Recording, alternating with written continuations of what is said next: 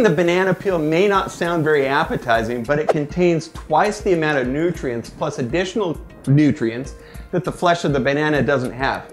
Now, what does that really have to do with real estate? Well, it's out of the ordinary and it takes thinking out of the box.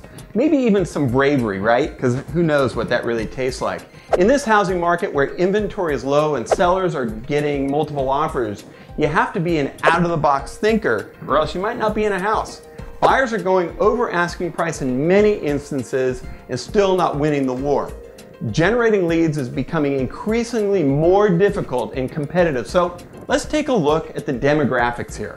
54% are homeowners, 37% are unmarried, and the median age in Sacramento, 34. According to the Housing Wire in a recent article, the first-time homebuyers are skipping their starter home and going right to their longer options, the nicer house right away. Now let's take a look at the local market.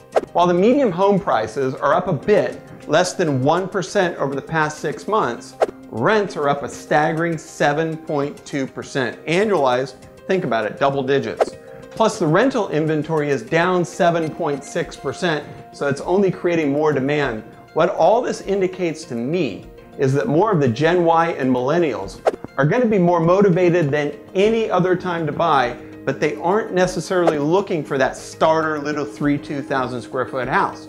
All this means is more difficult job for the real estate professionals and staying in the game.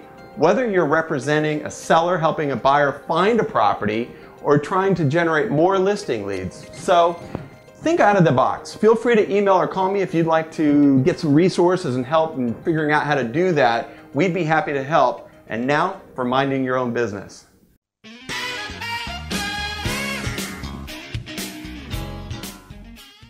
Do you have a Facebook stealth page?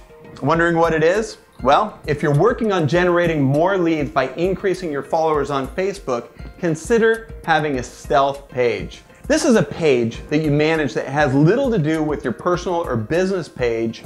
A stealth page should be a theme, such as things to do in Folsom, things to do around Sacramento, or a DIY home hacks type page. These are pages that are going to get a lot more likes and followers than your business page because it's things that people are interested in. So here, you should really let your personality show through and have fun with your posts. Make it really super personal and fun. Remember, your followers are people. Always thank them for sharing or responding to their comments and encourage them to post their ideas and thoughts.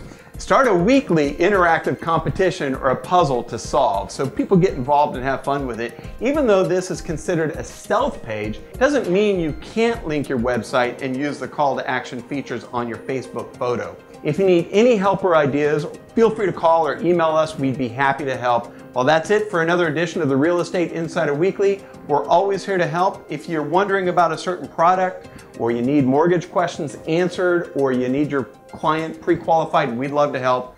Have a great week.